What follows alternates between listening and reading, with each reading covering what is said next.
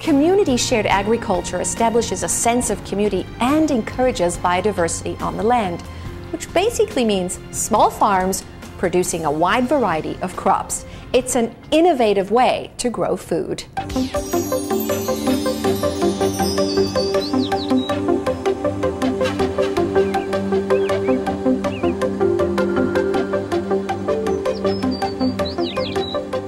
Our community shared agriculture program is an alternative program really that enables organic farmers to continue to farm. It's alternative in various ways. People become members of the CSA, and by their membership they have a share in the harvest. And so we make a commitment to them that we will deliver for 20 weeks in our case, food. And they actually literally get a share of the harvest. So we just divide our harvest that many ways.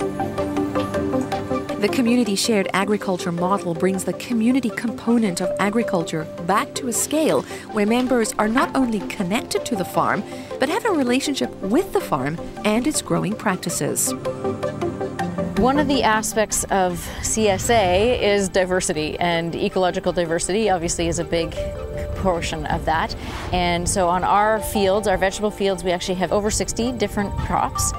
On various parts of the property, they have cover crops, which just might be the hardest working plants they'll ever grow. Also known as green manure, cover crops suppress weeds, build productive soil, and help control pests and disease. They'll grow on you because they're easy to plant and only need basic care to thrive.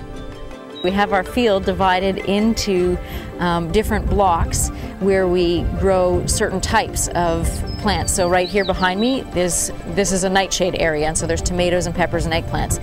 But we make sure those groupings of plants are going to move somewhere else in the field later. Moving crops around on a farm mimics ecological diversity. The idea is to create a natural ecosystem where there are lots of different things growing together.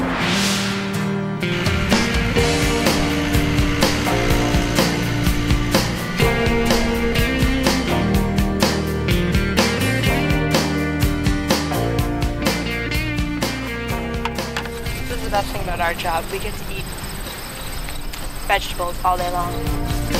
The goal of organic agriculture, any agriculture I suppose, is to produce amazing food. And so the way that we rotate our crops helps to bring nutrients up from different levels, right? Because if you have the same crop growing in the same area, you're going to keep on drawing on the same types of nutrients that crop is in high demand for. By moving things around, you're accessing different layers in the soil and different strata in this direction as well.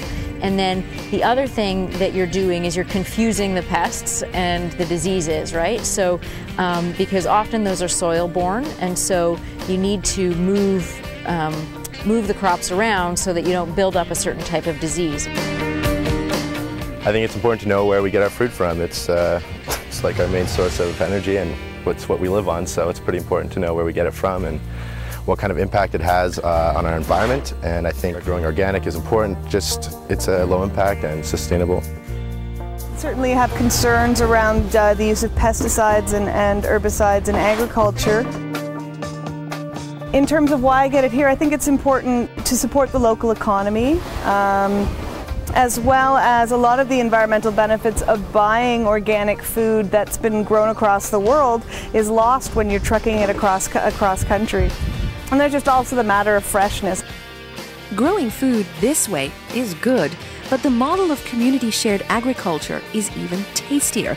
That's probably why more and more people are saying, "Sign me up."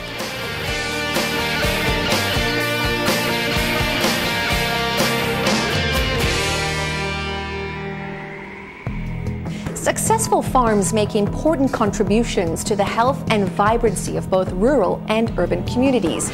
CSAs are growing in popularity. In Ontario, Canada, for example, there are over 200 to choose from.